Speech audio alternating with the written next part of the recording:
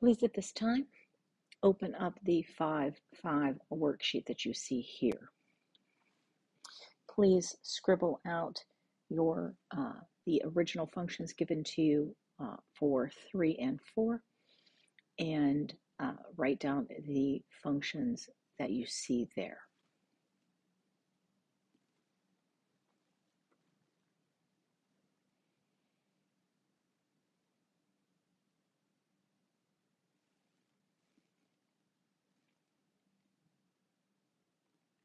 Let's start with problem number 1. Now, I am going to do 1 and 3 with you in class in this video. It is your responsibility when the video is over to finish the other 2 problems yourself to get full credit. And then you can use the rest of your time to get caught up in any of the Mod 5 homeworks or anything you're missing, because we do have a test coming up. So in problem number 1, we want to find the zeros, the y-intercept, the lead term and ends, and the graph. First, let's find the zeros. You are going to set each of the factors you see up above equal to 0, and you are going to solve. Now, this one here has a bounce because of the power of 2 that we see. This one here has a bounce because, again, of the power of 2 that we see there. So let's put those x-intercepts, those zeros, on our graph. So -5 and +5 and -2. The next thing we need to find is the y-intercept. If you plug in 0, you do get a very large number. You get 1,250. So let's just scribble out this 8 here. Let's put that that's the number 1,250. I don't really mind or care about that at this time. Just put your dot there. Okay. What are the ends doing?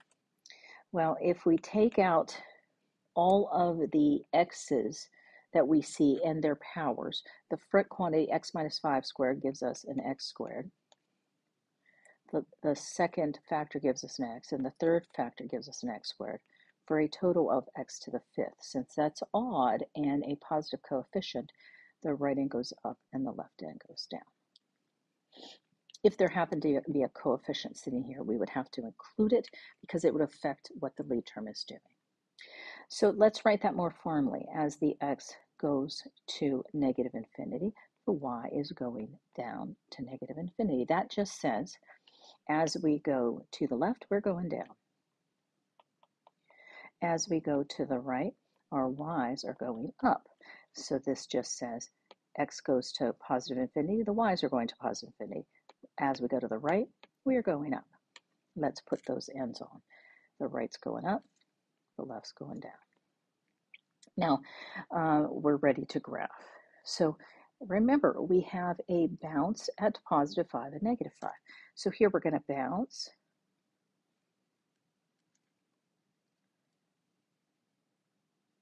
Come back through -2, up to that little, I don't know if we're higher than that, don't care, and then bounce through that point. So that is problem number 1. You're going to need to do problem number 2 before you turn this in. Similar idea of how we did problem number 1.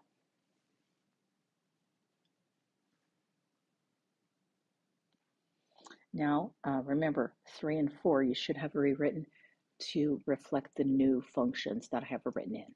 We're going to do 3 together. It is your job to do 4. Now, when I see a polynomial in unfactored form, I need to get it in factored form. You will notice in part A for both of these, I have mentioned the word factor. The factorization is going to help us find the zeros. So with this one, I want to see if maybe 1 or -1 is a 0. For this one, I might try 1, -1, 2, -2 until I find a 0. Now, if you plug in 1 to this one, we do indeed get 0. So that means that we can remove x minus 1 as a factor. Now we remove it by division. Now if you like synthetic division, like I'm going to do here, feel free to do synthetic division. If you don't like synthetic division, do long division. So I've made my synthetic division box. Let's go. We're going to multiply, write it down, add them up, multiply, write it down, add them up, multiply, write it down, add them up. We should get a 0 in this spot based upon the fact that we plugged in 1 and got 0. Okay. So now this new function is hopefully a quantity that is factorable, a quadratic that's factorable. It is, that is x plus 1 times x plus 1, or we happen to have a perfect square. So our original function in factored form is x minus 1, that's the first factor we found, and we have 2x plus 1s. So the zeros